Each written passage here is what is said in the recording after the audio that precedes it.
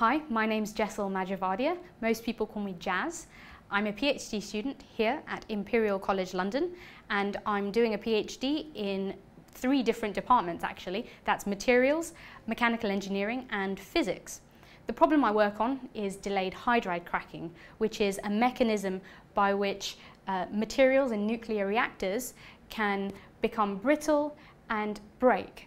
So the focus of my work is trying to improve the safety of nuclear reactors. My day-to-day work is quite varied. I am often doing analytical work, so that's a lot of pen and paper derivations, coding, so that's translating those derivations into something a computer can understand. So I'm developing a model using existing models to simulate materials. I do a lot of reading for my thesis, and I spend a lot of time writing my thesis and making plots for it. And because I'm a theorist and I can work at my computer or with a pen and paper, I'm very mobile, so I can work pretty much anywhere I want. I was born in East London, and my parents are actually from Uganda and Kenya. They were born to Indian parents who had immigrated over there. I spent my years up until the age of 11 in East London, near the Stratford area, the Olympic Park.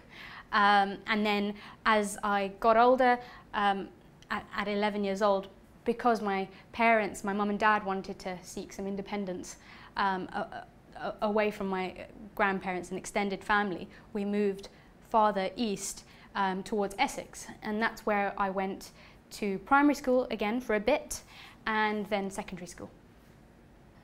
When I was growing up, the sort of culture of Hinduism and the culture of the Indian community was actually a very big part of my life.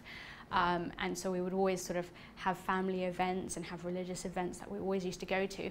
And what I wanted to do was I wanted to try and maybe temporarily just sort of break away from that and explore sort of different cultures, different groups of people, just meet more people outside of that sort of little bubble that I was raised in. And that's what led me to apply to St Andrews. It was geographically the farthest I could go within the UK.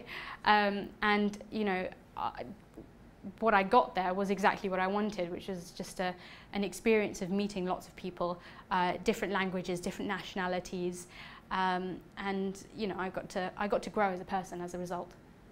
In my experience so far, through my undergraduate degree at St Andrews and now my postgraduate over here at Imperial, I mean, I've been in education for nearly like 10 years now. I haven't, in that time, experienced any sort of explicit sexism or racism. I've just been very, very aware of the fact that I am a minority, I'm a girl and I'm Indian. And if anything, I've actually received sort of the more sort of positive discriminatory sort of comments, like, you know, oh, it will be easy for you to get into wherever because, you know, you tick all the boxes. You know, you're a minority and you're a girl, and they love one of those who can also do science and do computing.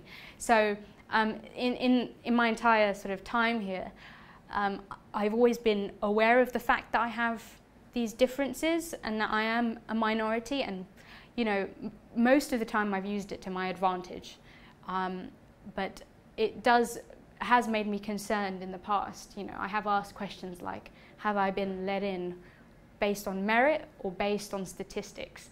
You know, so I have explicitly asked those kinds of questions, and I've been assured that that's not the case, but it's just something that I'm still aware of, and because I'm one of the only girls doing theoretical physics, and I'm one of the only Indian girls doing theoretical physics, it's very easy for me to stand out. So it's very easy for me to feel different.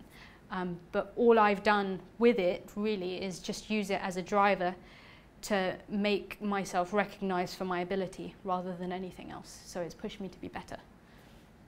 I also play the saxophone. And you know, so throughout my degree in secondary school, I was playing in the jazz orchestra and jazz band. I also was part of a band in the US and at St Andrews. I also enjoy doing a lot of science communication, so that's what has led to things like the Discovery Channel work and sort of teaching school children. And I also really enjoy exercise, and sort of not your normal kind of exercise. I do something called CrossFit, which is sort of very varied, varied circuit training based exercises based on sort of functional fitness, so lots of squats and deadlifts and work with sort of weights. Because of the options that it's enabled me to have, physics was a really good decision for me to take on. It makes me a very employable person. It also, it's enabled me to grow because I've learnt to think for myself and I've learnt to think logically. It's a really cool degree to have.